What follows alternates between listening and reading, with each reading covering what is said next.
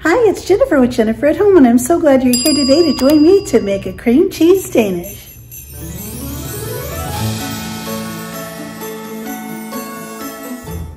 This Danish is so easy to make, and it is wonderful, and it looks beautiful as well.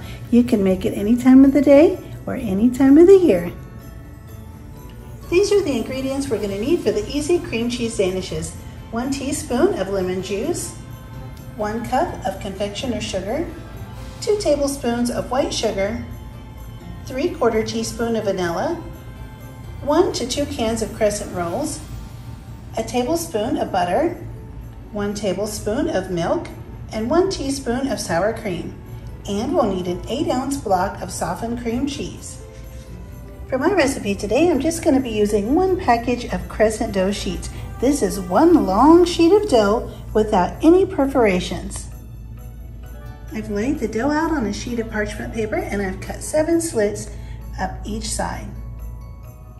In this bowl, I've added the cream cheese, the vanilla, the lemon juice, the sour cream, and the sugar. I'm going to mix it up, and we'll be ready to put it inside of the dough.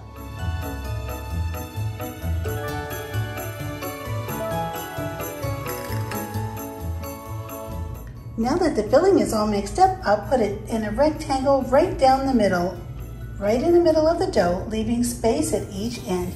Now I'll start folding the dough up around the pastry filling.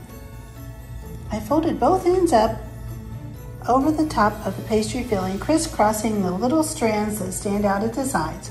Then I'll continue on, starting at the bottom end, and just keep crisscrossing the strips over and over again, pressing them down as I go along.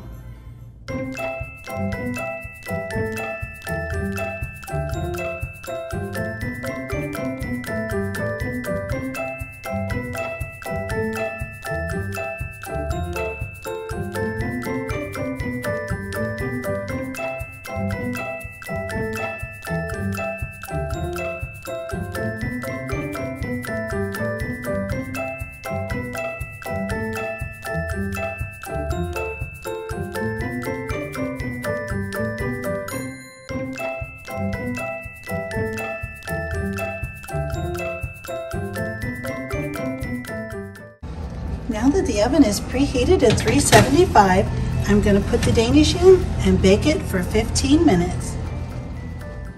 And here's how the Danish turned out. And now it's time to mix up the glaze.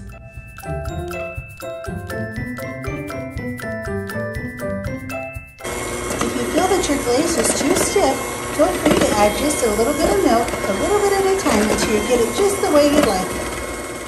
Once you get the glaze just the way you like it, start drizzling the glaze right over top the Danish.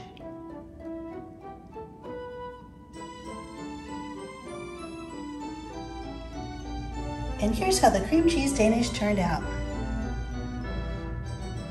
I'm so glad you joined me today to make this cream cheese Danish. I hope you give this recipe a try and realize just how tasty it is.